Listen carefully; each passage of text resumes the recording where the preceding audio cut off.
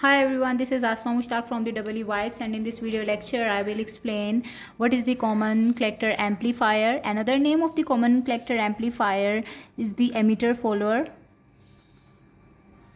and this name is given because in the common collector amplifier, base point is the input point. You take the output across the emitter terminal, while the collector terminal can be seen that is directly connected with the VCC.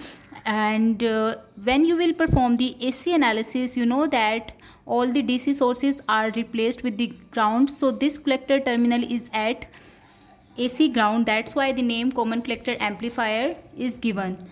Another name, which is the emitter-follower name, is given because the output follows exactly the input pattern, and output is always in phase with the input, and we will see why is it so. So let's start the analysis of the common collector amplifier and let's evaluate the voltage gain of it.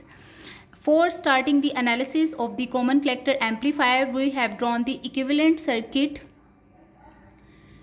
or the AC equivalent circuit. For this, you know that the transistor equivalent circuit can be replaced with the dependent current source, which is alpha times AC into IE. Collector is at AC ground because VCC is replaced by VDD, ground, and then this is the base point. Here the internal emitter resistance, which is denoted by RE, is present, and here it can be seen that when I will draw the equivalent circuit, we will replace this VCC point with the ground, and this terminal of the resistor will be at the ground, while one will be connected at the base. So this is R1 which is connected at the base. R2 will be drawn in parallel with R1, and then there comes the R in base resistor. So this will be the R in base resistance. Okay, after that, at the base point, you can see that at the emitter, capacitor effectively appears as short circuited, so RE will be in parallel with RL. Alright, so this is the emitter point, and here we can see two resistors, RE and RL, and they both are parallel while capacitor is replaced with a short circuit. Okay, and what about the collector terminal? Collector is at AC ground. So this is the equivalent circuit. Now let's evaluate the voltage gain for this common collector amplifier. Here it can be seen that this is RE resistance, which is actually equal to RE parallel to RL. So the parallel combination has been represented by RE. Okay, now let's evaluate the voltage gain. Voltage gain is defined as V out divided by V in. Okay, now looking at this equivalent circuit, we can see that we are taking the output at the point of the emitter. Okay, and at the emitter terminal, we can see that V out is actually equal to IE, which is the emitter current that is flowing. Okay,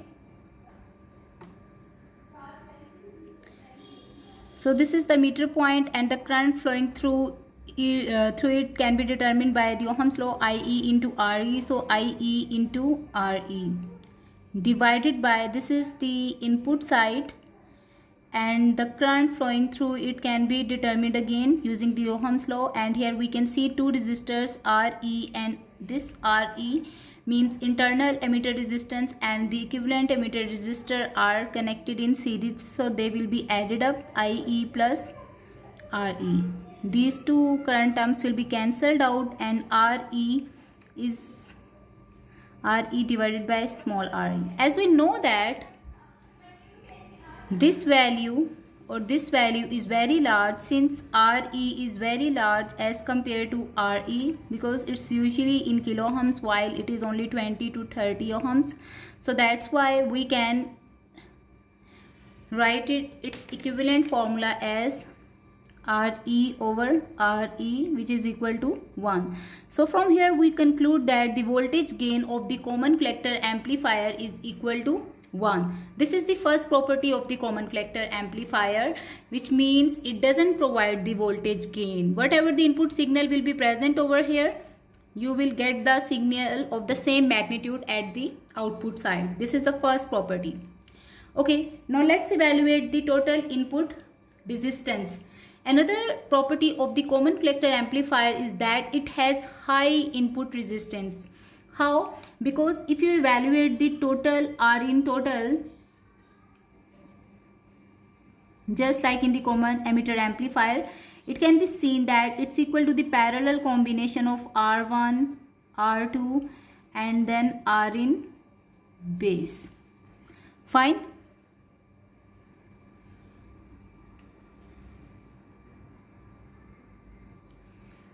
And now we need to evaluate the total input resistance R in base. Okay, so for that we can see that R in base is equal to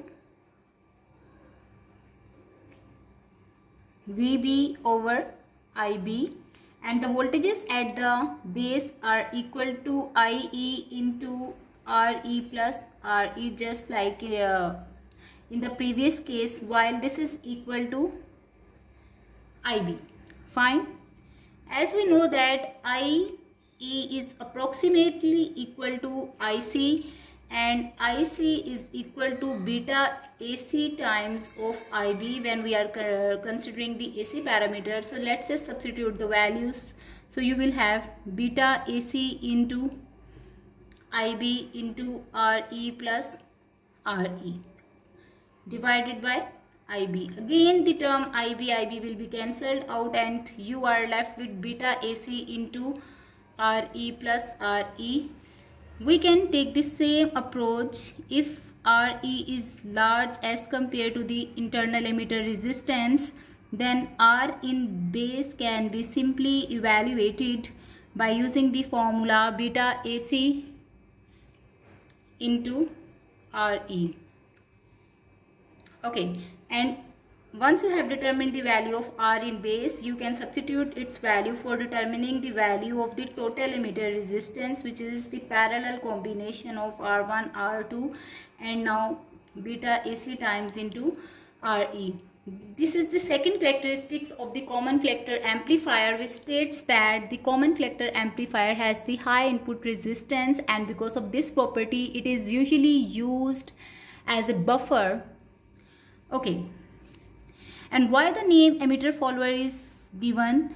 Since if the input signal is changing like that, there is no enhancement in the magnitude, so there is basically no enlarged signal at the output side, and also there is no phase invariance is present in the common collector amplifier. So that's why we name it as the emitter-follower.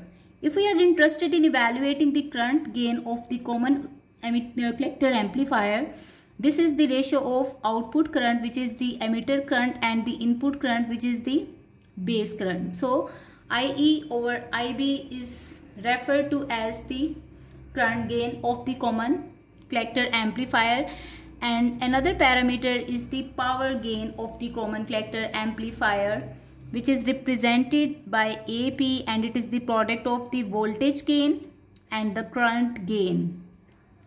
And the power gain of the common collector amplifier is approximately equal to the current gain, since the voltage gain is equal to 1. Okay, thank you for watching.